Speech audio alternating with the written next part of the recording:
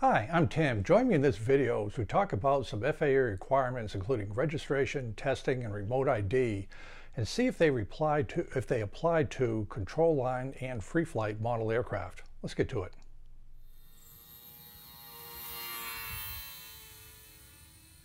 Recently, one of my viewers of the YouTube channel wrote asking some questions about some of the new FAA requirements including testing, registration, remote ID, and safety codes, and asked, do these apply to control line and free flight model aircraft? I thought about it and I said, that's a pretty good question. I don't know the answer right off the top of my head. So what I did was some research. This video, I'd like to give you some of my conclusions onto what's going to happen to this. I'll give you a little bit of history, what I think is going to happen, and how the FAA is probably going to treat this in the future. The FAA has basically had a gentleman's agreement for years with the radio control model aircraft community. Back until the year 2000, 2005, generally speaking, we flew radio control model aircraft at club airfields. They were by and large gas powered. We stuck to those airfields, kept the models in visual flight, generally below 400 feet. And that worked well with the FAA. Plus back then, there just wasn't as much traffic as there is now. All that changed about 15, 20 years ago with the prevalence of ready-made drones, quadcopters. You could buy these at a store. Nobody had to build them, take them out of a box and fly them.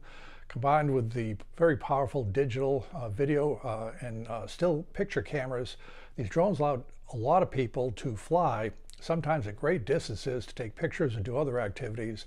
And they started interfering with manned aircraft operations. Today, the FAA keeps a database of this. There are approximately 100 incidents reported to the FAA per month. Things as important as shutting down major airports for 10 to 15 minutes due to observed drone aircraft in the area.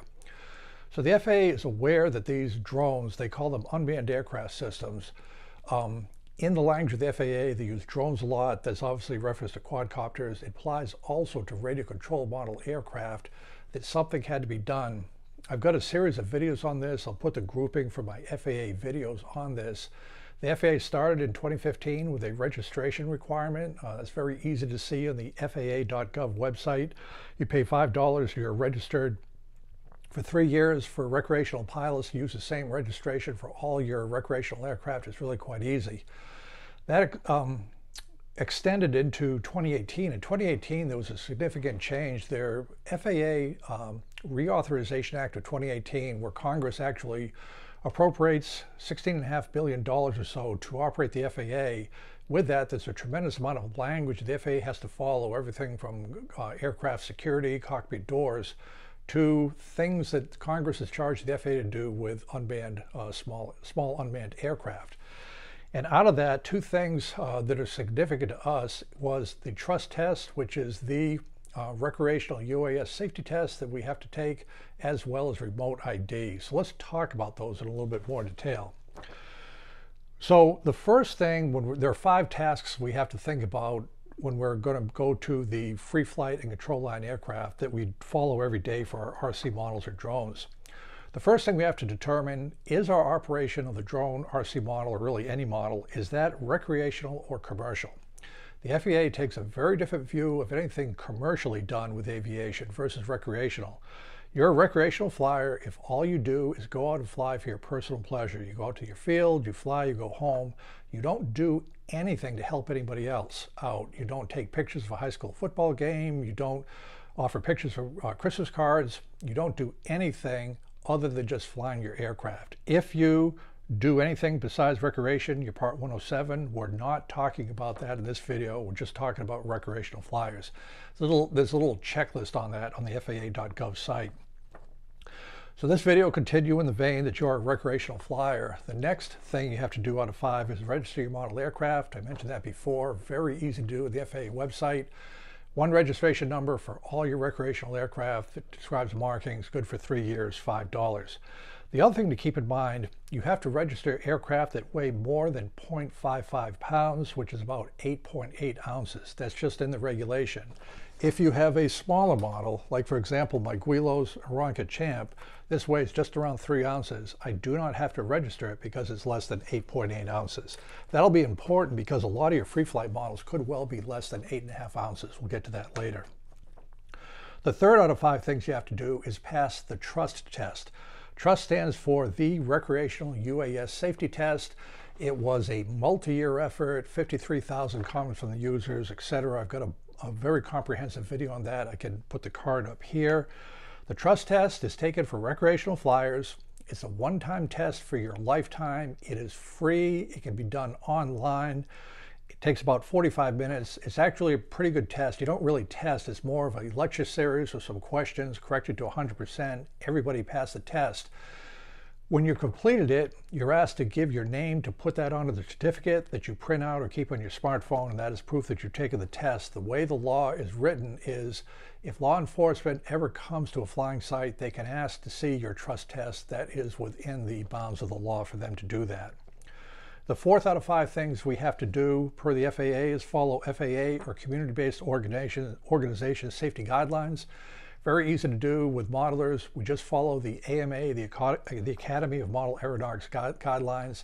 The AMA is a completely accepted community-based organization by the FAA. If we're following the FAA guidelines, we're good to go. The fifth thing is remote ID. Remote ID is a huge discussion topic. I'll have a card up on remote ID. Basically, what remote ID is, it's electronics on your model aircraft or drone that will let law enforcement know where the ground station is that you're operating the drone. There's other things that will happen as it expands. A lot to be determined on remote ID. The important thing is remote ID is not required for modelers until September 16th, 2023. So this is being filmed in August of 2021. There's still over 2 more years before we have to worry about remote ID. And what I've said in all my videos, love or hate remote ID, it's the rule from the FAA, and I truly believe they're going to come up with some very lightweight, innovative solutions to meet the remote ID requirement. So the question comes up, okay, the original question, I'm flying a control line aircraft or a free flight aircraft. Do I have to comply with all of these requirements here? The answer is we don't know right now. My guess is that you are going to determine that you're a recreational flyer. I would say virtually every free flight and control line aircraft is a recreational flyer. You're probably going to have a registration somewhere for it. Just go ahead and get the registration. There's no harm in doing that, even for your free flight and control line aircraft. Again, if the aircraft weigh more than 8.8 ounces. You should pass the trust test. The reason I say that is an easy test to do. You learn stuff, but what happens, it gives you education so you don't inadvertently fly where you shouldn't fly. 2 examples are to fly in controlled airspace. You need permission of the FAA. The trust test tells you how to do that via your smartphone. You could easily fly a free flight model in controlled airspace if you weren't aware of that. The other thing, unless there's a waiver, we have to stay below 400 feet. Again, the free flight models could get above that, depending where you're flying. Another reason to have that trust test. Not so much for the control line aircraft, because obviously due to the nature of the control line aircraft. And finally, remote ID, too hard to say right now, to be determined. So with those thoughts background, what is going to happen in the future for free flight models and control line aircraft? We know what's going to happen for the drones and the radar control aircraft. When you read the FAA language, it talks about operators, control, drones, unmanned aircraft. The idea is somebody's on the ground responsible for where this model is going. That will cover 99% of the flying. So what about a free flight or control line model? The answer is a FAA Advisory Circular. So what happens is the FAA has a series of regulations.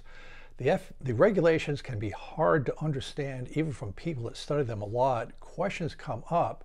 So what will happen is these questions are asked to the FAA by knowledgeable people saying, we need your official interpretation. We want to follow the regs, but we can't quite figure out what's going on.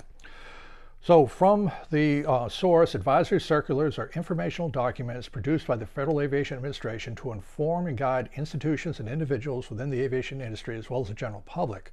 They're intended to be informative in nature and not regulatory. However, many times they describe actions or advice the FAA expects to be implemented or followed. There's kind of a wiggle room there. They just can't write regulations at whim, but the advisory circulars, you really should be following the advisory circulars. And so I think what's going to happen is we're going to see an advisory circular on what to do for free flight or control line aircraft. It's a very valid question. I will be in contact with the AMA expressing this situation. I do believe the AMA will be in contact with the FAA. It's a valid thing to ask. And just to give you an example of the utility and benefit of these advisory circulars, and they can be multiple pages, is things are happening so quick. An absolute perfect example with commercial aviation and even private aviation is a thing called electronic flight bags. So when you fly commercial operations for sure, instrument flights, you have a flight bag with all sorts of approach plates, Jepson plates that are necessary to depart, operate, and fly via the instrument rules in the airspace system. These are pretty big bags that weigh a lot, typically on wheeled trolleys, but you had to have charts for the entire United States if you were flying cross-country flights.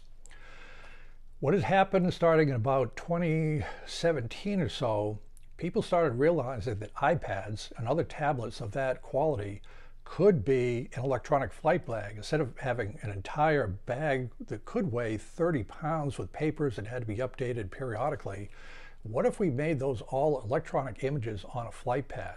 What about that? The idea was so compelling that the FAA realized something had to be done.